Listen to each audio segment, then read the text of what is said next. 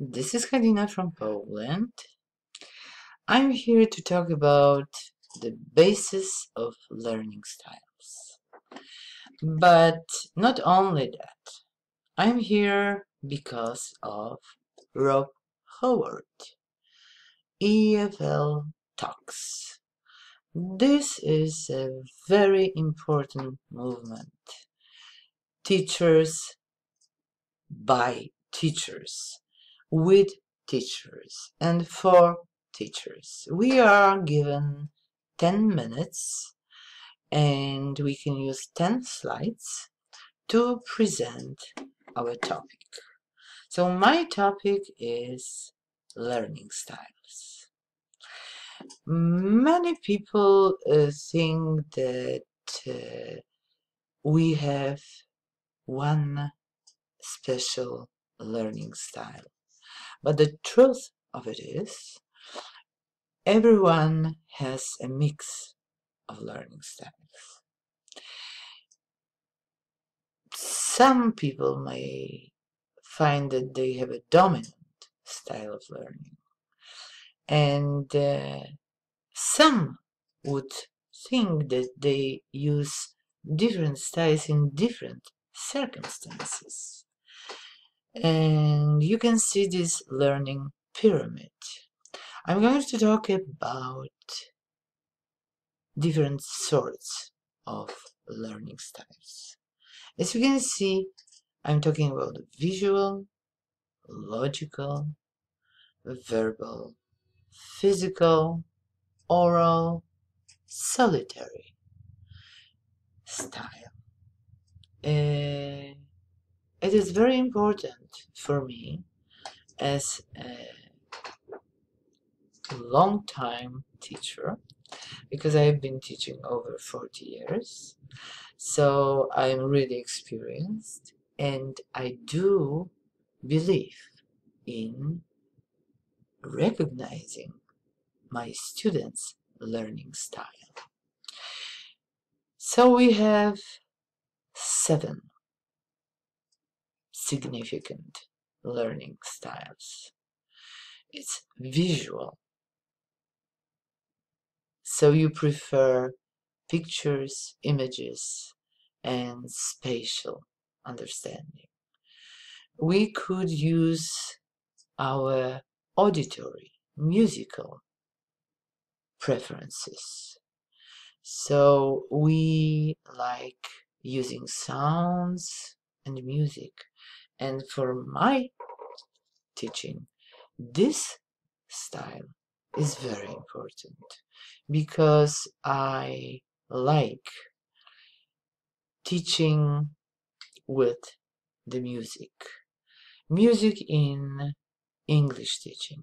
This is one of my ways of working with my students. And I take advantage of the auditory skills of my students. Then we have verbal linguistics style, when people prefer using words, both in speech and writing. And at schools in Poland, but I believe all over the world, the linguistic approach is very important because my students are forced to learn the isolated vocabulary and the meanings of the words without any kind of context. So I'm very much against this one. Then we have physical, kinesthetic, when we prefer using our body, hands, and sense of touch. It's all about the non-verbal communication, which is a very important approach in the learning process.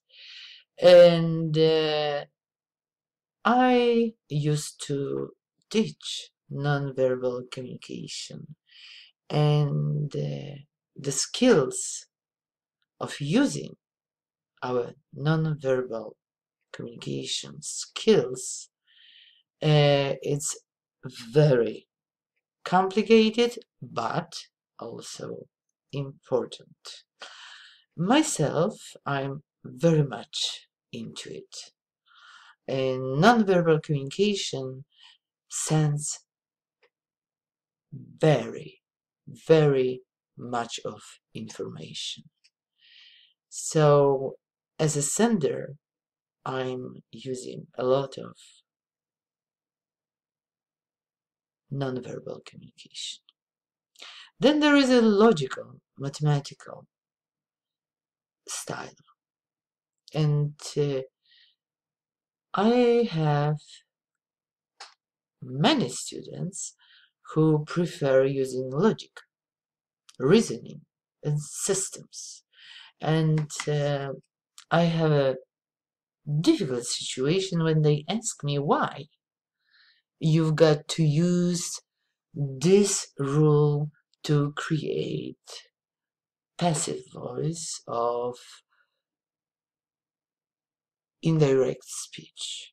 And I just tell them there is a model, and I give them the model, and the question why is very difficult to answer, just because the way people talk, just because the society, the nation, the culture has an agreement that they would name the object or the situation in a very special way.